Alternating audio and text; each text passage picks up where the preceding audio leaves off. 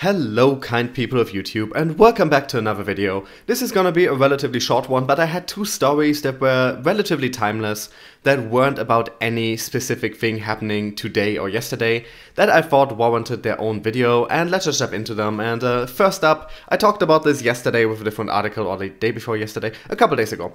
I talked about the long-term patterns and that rather than looking at short-term analysis, rather than looking at where the price might go in the next couple of weeks, we should be looking at these long-term patterns.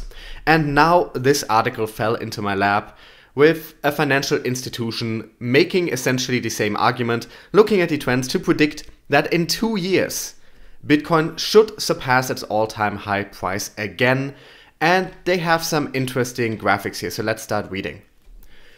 The ecosystem of cryptocurrency is highly volatile and unstable, hence Bitcoin's price prediction is a massively debated issue. According to researchers at Canaccord Genuity Capital Markets, a Canada-based financial institution, the future of Bitcoin will be bullish despite the market undergoing a major long-term bear trend. In a research note, the two crypto analysts, Michael Graham and Scott Su, drafted a chart where an identical resemblance was observed between the periods 2011 to 2015 and 2015 to 2019. So here you see the graphic. Essentially what they did here is they took the 2015 to 2019 pattern, so the movement we have seen, that is the light blue here, and they overlaid the previous circle stretched to this size, and then we see that this almost perfectly matches. And what happened last time is that at this point in the movement, we were almost at the bottom. Then we stayed there for a couple months and then we went back up. And if you match these together, you get to a value of 20,000 again in just about 2 years. Now, of course, what I always say, history doesn't necessarily repeat, but it does tend to rhyme. And when you see patterns like this, there's very little reason to believe that they won't repeat, especially when they so closely resemble each other. I said this a million times. When you look at the previous patterns for the market, when you look at previous bear and bull cycles, they happen almost always in the exact same manner in the crypto market. Now, some of this might be down to coincidence, but this has happened too many times now to completely discard. And if this happens again, then yes, this bear market might continue for a couple more months, maybe even for a year or more. But after that, we are going up, up, up. We have better fundamentals, a better baseline, a more established ecosystem, better infrastructure, more money flowing in than ever before, and that should launch us higher than the last times. Let's continue looking at what they wrote here. Michael Graham and Scott Su wrote in their research note, looking ahead, if Bitcoin were to continue following the same trend as in the years 2011 to 2017, the implication is that Bitcoin would be bottoming approximately now and would soon begin climbing back towards its all-time high of approximately $20,000, theoretically reaching that level in March of 2021. They further reiterated that the block reward, which is the incentive miners receive for solving the cryptographic puzzle on the blockchain, halves every 4 years. The entire argument behind this part is that the system controls the supply of digital coin to counter inflationary issues. That's not really a good explanation of what the argument here is. The argument is if the block reward is halved, that means the same work gets you half the number of Bitcoin, meaning that the supply is limited, and logically that should mean an increase in price, assuming that demand doesn't also happen to halve at the same time. And that, of course, is coming up. They further mentioned, although there are different dynamics at play this time around compared to 4 years ago, we point to several tangible catalysts that could propel the price of Bitcoin in 2019. For one, institutional custody solutions are expected to launch in the first half of 2019, led by Fidelity Digital Assets. Fred Wilson, co-founder of Union Square Ventures, recently mentioned on his popular blog that 2019 will witness a few significant bullish runs, followed by selling pressures that will end up being a blessing for the cryptocurrency. However, he also mentioned that these selling pressures might potentially bring Bitcoin to their all-time low of 3,150 later this year.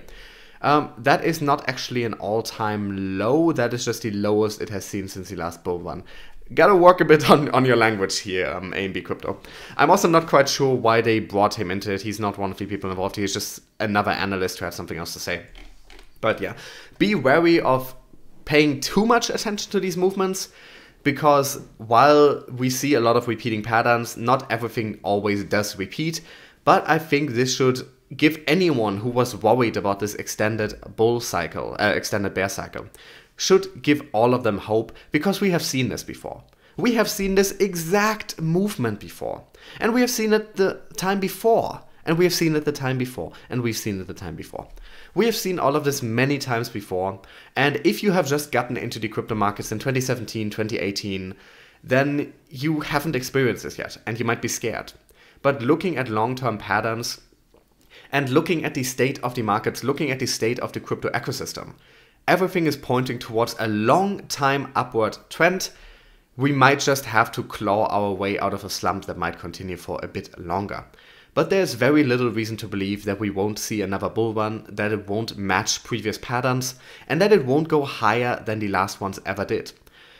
Because there's so much more money in the crypto space now. There are so many more big players paying attention to the crypto space that it seems inevitable for everything to go much, much higher than ever before.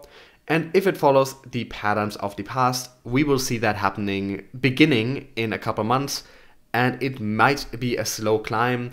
Keep in mind the bull run at the end of 2017. That also started relatively slow. Here, for a long time, prices were around the same price, and then it shot up. It shot up. So we might be seeing a repeat of that. But in general, I'm very hopeful here, and I just wanted to point that out to you guys. Don't let this bear market scare you. I know most of you are probably not scared, else you wouldn't be even watching these videos anymore. But I know some of you are very scared. I see that in your comments. I get that when people message me.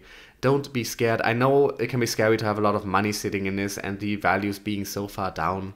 But we've been through this many, many times. And all these signs that we have. Now, it is, of course, conceivable that none of this will happen, that the prices will stay around here or might even crash down further. It's even conceivable that the crypto market as a whole will crash and never recover.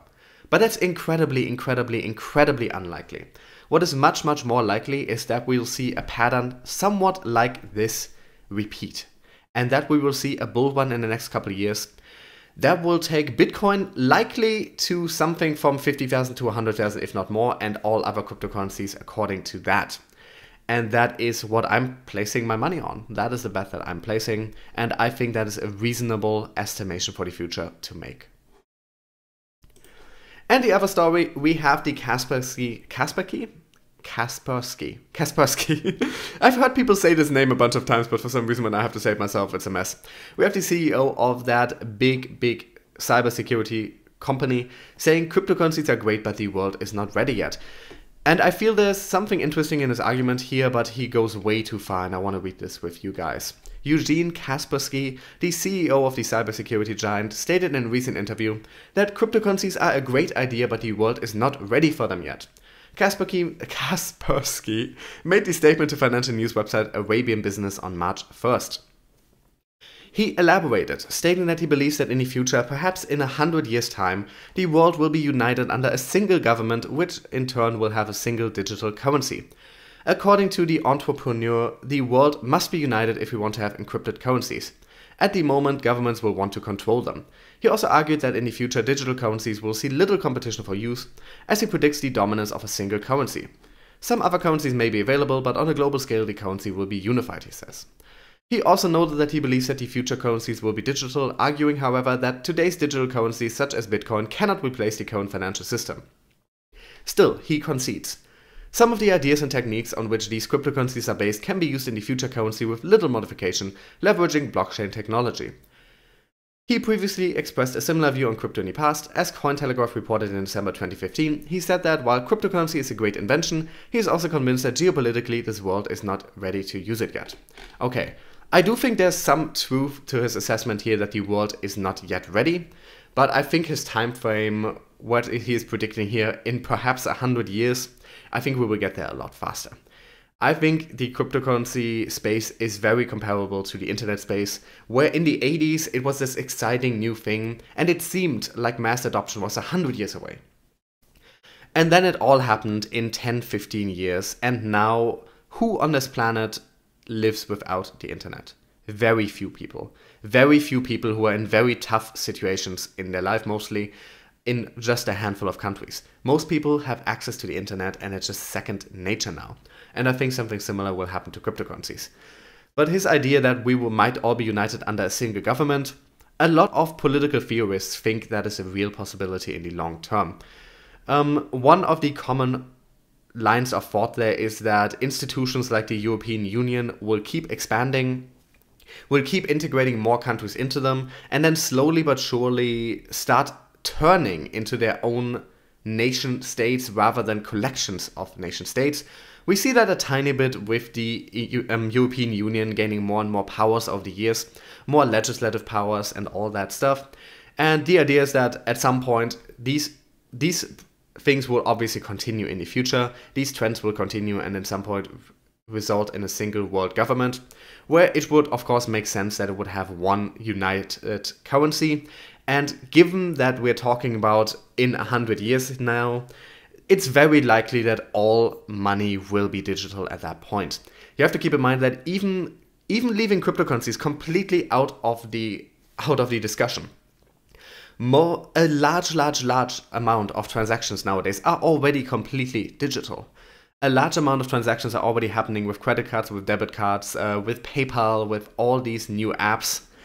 And that is going to continue. Why would we still need physical currencies in 100 years is what a lot of people are wondering.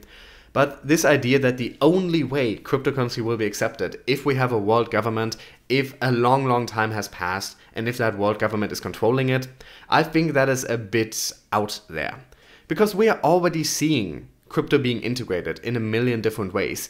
And some governments are trying to stop and control crypto, but most of them are allowing crypto. And they might be trying to supervise in certain ways, they might be trying to tax in certain ways, they might be trying to control in certain ways. But in general, they are not stopping or hindering crypto. There are individual governments that have terrible laws in place. Some of them are working on changing them. There are some governments who are just running on an anti-crypto stance. But most of them recognize that crypto is A, unstoppable, and B, inevitable. And they recognize that and at least are aiming towards crypto-friendly regulation. So I don't know why governments would be hindering crypto from becoming mainstream, from taking over the world. I think the world is not yet ready for cryptocurrencies as a whole, but I don't think we're talking 100-year timeframes here. I think we're talking 10 to 20-year timeframes.